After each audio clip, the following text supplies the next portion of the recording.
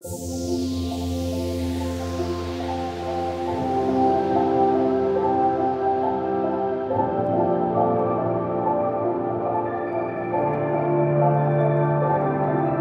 last weeks, Mark and I spent a lot of time to bring our JRM-01 VTOL Jet forward, and in this video I want to give you a view behind the curtain, how the workflow is done, what our thoughts are, why we do this and that, and also the latest developments. So come with me on this wonderful journey.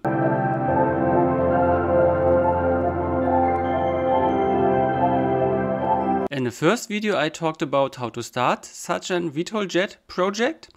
To begin with the engines and take the look that they fit in the fuselage, and also engineering the wing. And now we go more and more into details.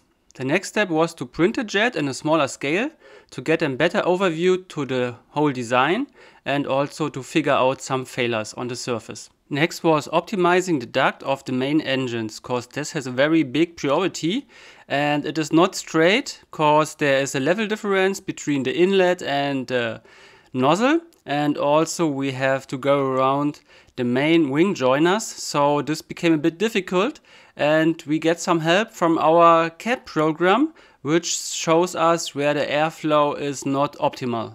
This is our final design, very smooth curved. You see there is no big change in the color of these little round airstreams, and we are super happy with this, and we have to check this anyway on a thrust jet, but it looks nice and I think it will also work very well. Also the swiveling mechanism was optimized that the EDF gets most possible air from vertical position and also from horizontal position, that we get best efficiency and most long flight and hover time.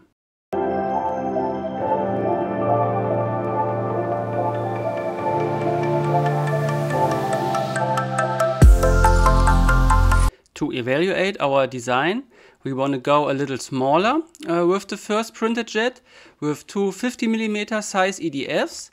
Before we go to the big 2 meter long version with 90mm EDFs, and here you can see how design we one of these 50mm ones by using a datasheet to put it in our CAD and do all the fittings around and make it perfect fit to the ducting.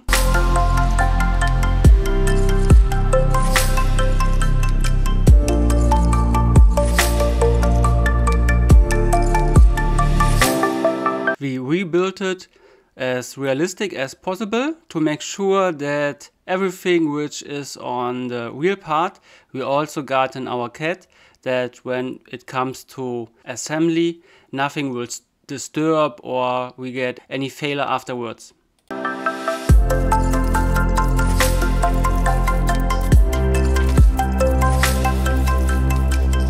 While the ducting after the EDF was already designed, the inlet ducting was a whole new chapter and has also been optimized as possible that we don't have any loss of thrust.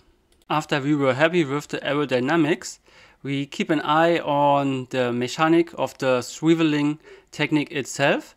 It is made from 8mm carbon tube, which is put on ball bearings.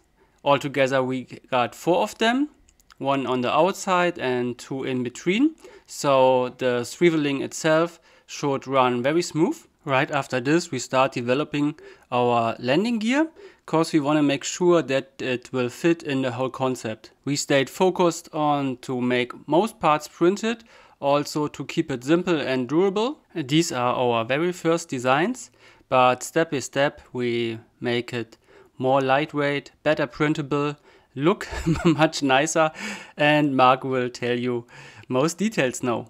This is the latest development of our main gear undercarriage for the JRM-01 that Renee and I have been working on. In this particular 3D model you can see we've got a braking system that's actuated by servo. Just twist that up there. And we've got that already currently printed and working. We're just tweaking a couple of things. couple of details here. We've got a cable or a power cable clip on the lower strut and on the upper strut. That's going to be 3D printed into the part. We've also opted for an option for carbon printed PLA reinforced rods that go through the main strut on the hinge points and the axle point. And we have an alignment issue or an alignment feature that allows us to position those axles in place. The first prototype was printed in lightweight PLA and reinforced with carbon rods, but later on we decided to print the whole part in carbon reinforced PLA.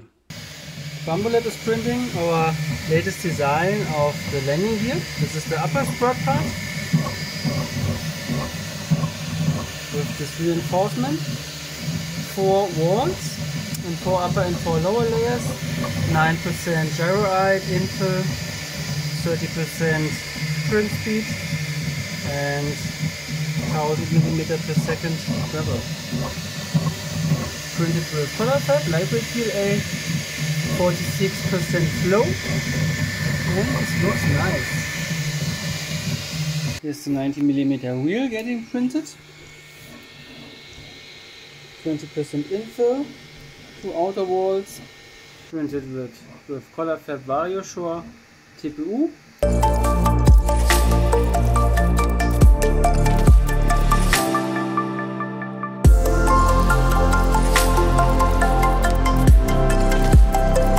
And this is the first print of the landing gear with brake in carbon reinforced PLA on the Bambulab. The quality was from the very first moment absolutely amazing. I used the presetted profiles and afterwards I did little optimization. And the Bambulab printed a wonderful carbon fiber PLA lower strut. Quality is amazing. Just look at this.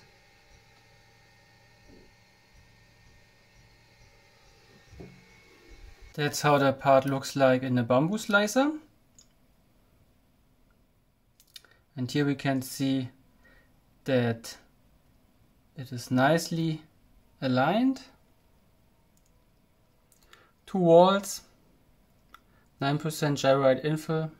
And then we figured out how and where to place the landing gear and also if the size fits, that we have enough ground clearance.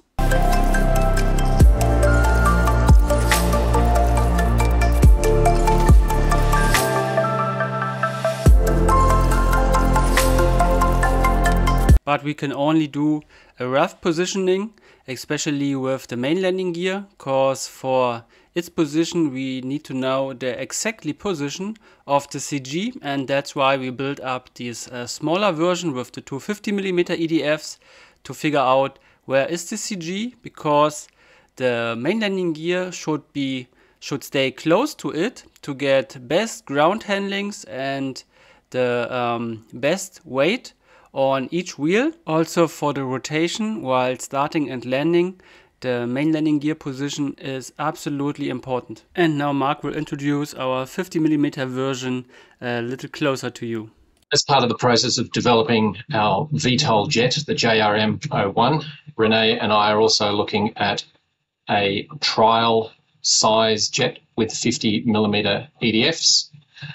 This will be the first jet that will be printed to evaluate some of the centre of gravity issues and also some of the VTOL issues that we're encountering, or we will encounter.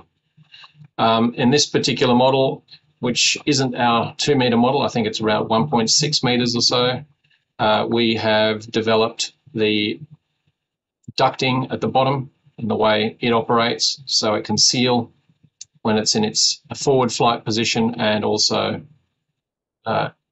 open up for vertical flight. We have also developed the lower cover, which we can remove to get access to these components. These parts would be hidden with the lower cover. Also, our linkage design has been developed with small bearing blocks either side contained in the fuselage. Here are bearing blocks missing, but we would have symmetrical bearing blocks, and the servo linkage arm that drives this assembly.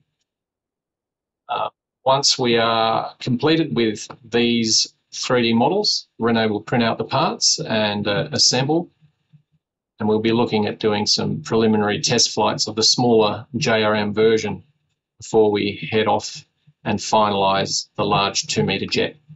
Next, we focused on more and more details, like here the vector nozzles, to make them move, put them in the correct position, make room for all the inside electronics like the servos, receivers, gyro and flight controller. The idea is to get a big compartment in between the fuselage with the battery right after the front EDF, followed by the servo for the swiveling nozzles.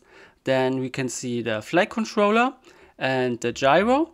Also the receiver will be placed there, and then a tunnel follows where all the cable can run for the elevator servos, rudder servos and especially the vector servos. And we got a big hatch over it to reach everything very well. Also some skids were installed which the jet will land on, because this little version won't have any landing gear, and also for the bigger versions this skid will save the bottom of the jet from any damage. For the past few nights, Rene and I have been working on our proof of concept model for the JRM-01. This is a model that is 60% of the size of the eventual 2-meter plane that we wish to develop. In this instance, we've worked on the vector nozzle assembly and linkages. As you can see, a lot of the detailing's now been taken care of. We've split the model up into sections. Essentially all the different colours indicate printable parts left and right of the midline of the jet.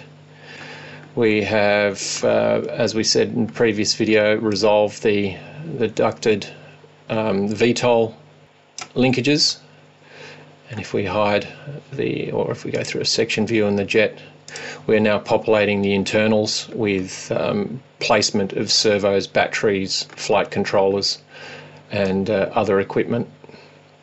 In this instance here, if I hide the whole entire body, we can see we have the linkages resolved for the EDFs in the main body.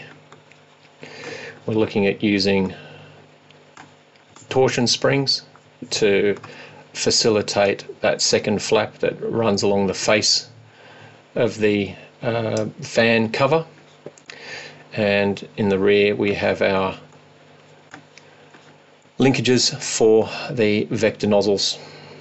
As you may have noticed in our side view, we've had to add some skids to the underside of the belly and some covers to the servo linkages in the tail. At the moment, we are not looking at using any retractable undercarriage on this particular size jet. It's the smaller of the 2 jets that we are developing. So for vertical takeoff and for landing, we've opted for these very long skids running the length of the body. Also helps when working on the jet. So these are some details we've had to add. Not necessarily the most attractive, but they are functional, and we are hoping that when we get to our larger jet that we could possibly get away with using these. Unfortunately, if there is a mechanical failure in the undercarriage, it is always great to have these skids available on the underside belly, just in case you have to do a gear up landing, and therefore none of the duct work or any of the delicate panel work on the underside gets damaged. Here we show a bit of a cross-section through the jet, showing the shelling out and thinning of sections, optimization of placement for internal components, and detailing of the individual parts that will be 3D printed.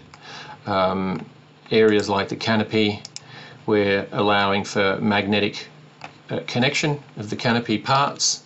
The canopy will be a one piece, and as you can see here, the 2 pockets for the magnets. We have carbon rods running through the length of the jet for stiffness and strength. We have one large access cover over the top of the electronics bay and battery bay. You can see the breakthrough here on the side of the fuselage to the external wing, where we will be able to feed and route cabling. Underside here is the cover that's removable to get access to the EDFs that rotate through 90 degrees, and we have separate front duct intakes that we will be looking at optimizing and seeing if we can change angles and so forth. So these are replaceable, and we will be able to test different duct designs. Mark and I are actually very happy with the construction. Even if there are difficulties, at the end it works out very well. And I think in about 2 weeks it will be ready printed, and we can check results also in reality. And if you like the project and want to support it, you will find some links underneath in the video descriptions. And I wish you a very nice day and see you in the next video. Bye bye.